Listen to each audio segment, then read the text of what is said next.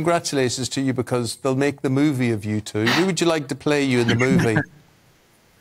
Well, I'd probably like to play myself, and if we could get Margot Robbie to play Lisa, that'd be great. Right, well, then we can ditch him now, shall we, Lisa? That's outrageous. So, Lisa, what attracted you to him, despite his devilishly good looks and his confidence there? And what was the spark?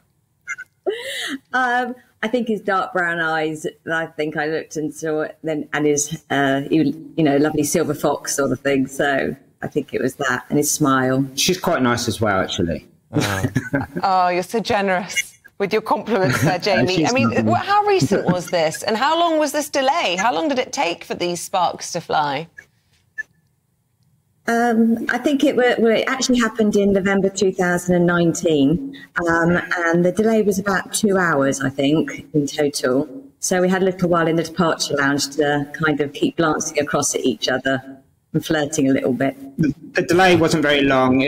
We just went to the end of the runway, and there was just a little warning light on the controls. So there was nothing major. It was just a case of just getting an engineer on to sort it out. So, but they didn't know that, but they're obviously safety conscious. So, we got back to the airport and terminal in the queue for the drinks. Oh, right. And then what about when it came to board? You were on the same flight. Were you seated nearby each other? Did you get to sit beside each other? Yes. Yeah, so we were sat in with my friends in row 1, and Jamie was sat in row 3. So there was only like a little old couple sat between us. And I kept making excuses to get up to look in the overhead locker to keep looking back at him, and he kept smiling at me. I remember I was on a plane once, and I remember the passenger asked specifically to sit beside me. They moved everything around and they asked, could they sit beside me? It was Alex Ferguson. Oh, fair enough. Different kind of love there. No romance. It wasn't anybody like Lisa. It was Alex Ferguson. So who made the first move? Where were you flying to? Did you, get together in your holiday destination, or how long did it take till you could really get together properly? Well, yeah, we were sat on the plane and kept trying to find excuses to sort of make contact. And I had a serviette ready to write my phone number down before we got off the plane, because I thought, it's one of those situations where you kind of know when something's right.